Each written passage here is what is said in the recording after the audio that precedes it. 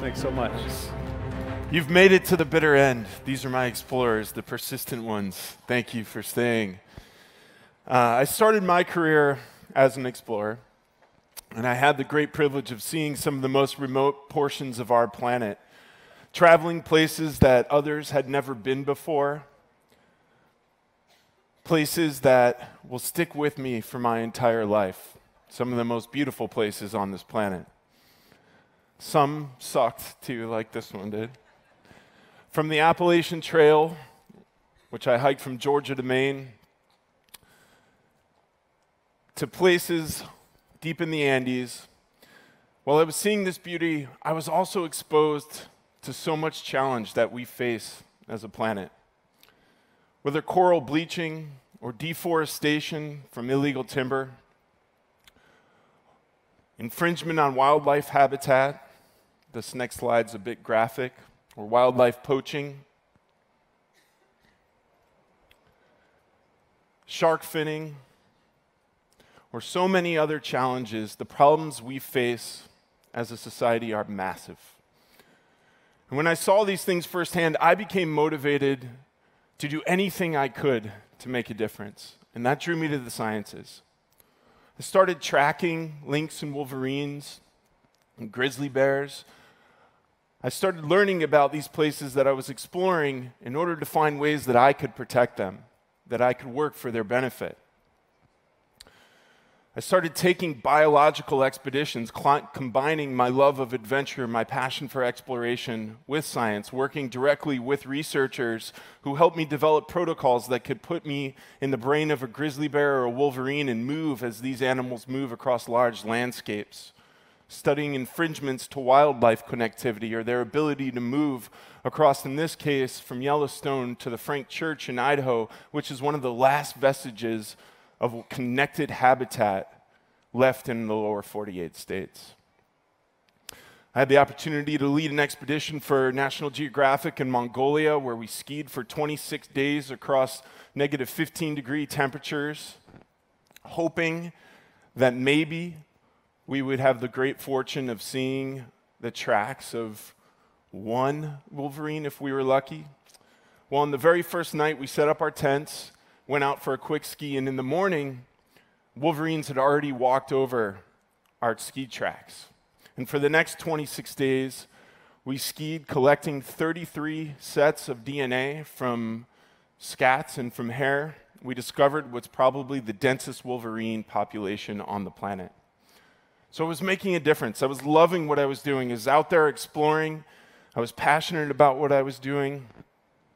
And yet I realized very quickly that there were tens of thousands of people like me who love the outdoors, and if we could harness that power, that collective will of people, give them some basic training where they could go out and make a difference like I was, the impact we could have would be so much bigger. And so I started the nonprofit organization Adventure Scientists, believing that if we could mobilize people in a common direction, that we could make some lasting change in the world. And one of the things I've come to love about my work just 8 years later is how fortunate I am to work alongside some of the most brilliant people on the planet working to solve some of our biggest challenges. And I want to spend the rest of my time here really speaking to this quote from Paul Hawken. It says that if you look at the science about what's happening on Earth and you aren't pessimistic, then you don't understand the data. But if you meet the people who are working to restore the Earth and the lives of the poor, and you aren't optimistic, you haven't got a pulse. I love that quote, and I'm reminded of that every single day as I get to work alongside my heroes, the people who are working to solve these challenges. And so I'm going to start with Dr. Mike Gilmore. Mike is the head of the Harvard-wide Consortium on Antibiotic Resistance. And I met him over beers in Boulder, where he was, in Bozeman, where he was on his sabbatical and where I live today.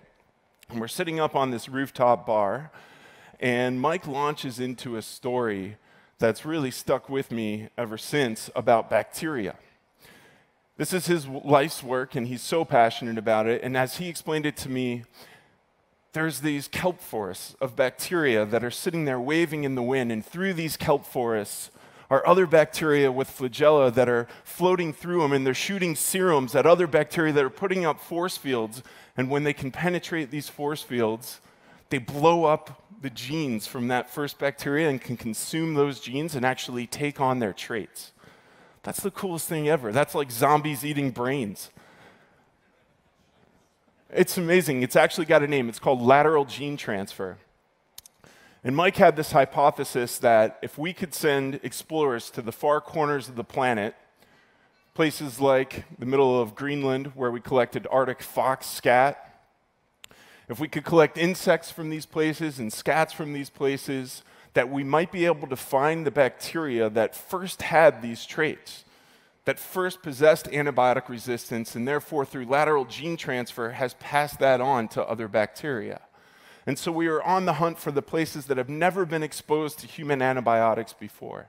Greenland, the middle of the Amazon, remote islands in the Pacific. We collected insects from Uganda, more than 110 countries we visited, and brought back samples that Mike and his team have taken into the lab and using machine learning, partnered with the Broad Institute, another amazing researcher named Ashley Earle, another one of my heroes.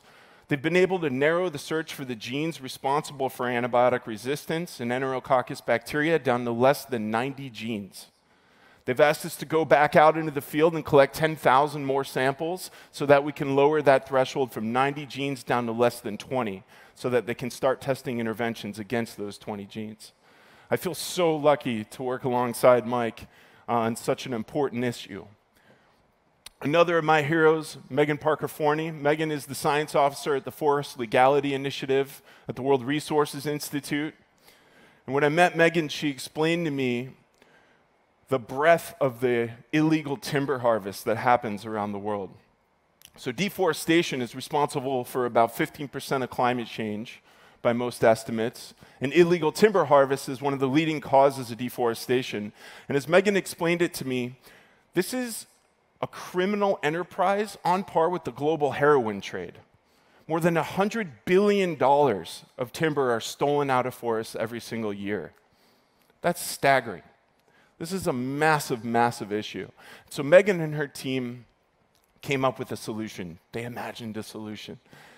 They thought if we could create what are called genetic reference libraries for these different species of trees that are harvested out of these forests, we could create a mechanism by which people could, port officials, suppliers, buyers, consumers, by which people could instantly know what species of wood they were looking at, where it came from, and whether it was legally or illegally harvested. We do that by going out across the range of these sought-after species. We collect tree cores like the ones you saw these two women collecting. And when coupled with devices like the world's first handheld DNA sequencer, which is available on the market today for less than $1,000, we can empower these officials to make it far more difficult to transport illegal timber around the globe. Another amazing project that I feel so lucky to be part of. The next of our partners, these amazing people that I want to introduce you to, is Abby Barrows. Abby lives out in Maine and is an incredible researcher that came to us concerned about plastics in our ocean, something we've heard a lot about lately. I'll let her tell you about this.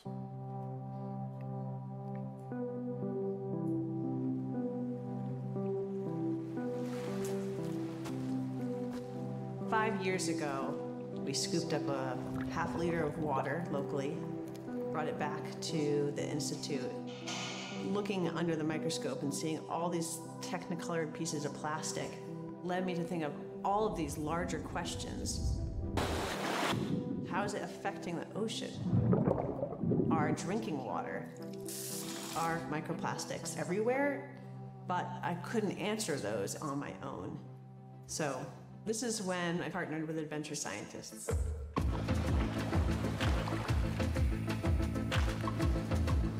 Adventure Scientists is a nonprofit organization that unites explorers and scientists to solve some of the world's most pressing environmental issues in which access to data is crucial to resolving them.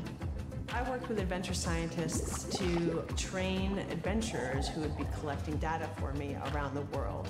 I'm about to take a microplastic sample. I was able to get water samples from the Antarctic and the middle of the Pacific. We're going to send this into the labs. Through the process of working with adventure scientists, I was getting closer to understanding the magnitude of this issue.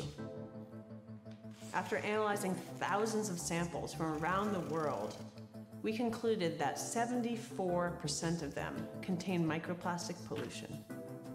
Microplastics are one of the largest pollution problems that you've never seen. Without adventure scientists, I would have never been able to even dream about this breadth of data that I've been able to collect. The adventure scientist model lends itself to so many different projects, whether it be microplastics or forestry conservation or animal protection. This is just the beginning.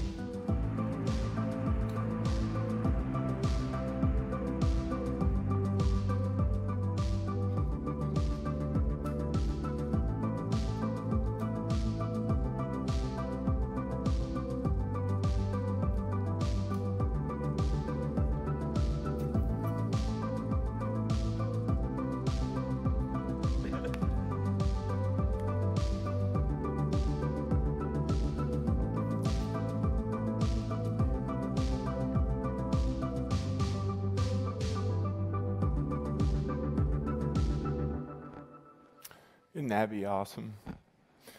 I'm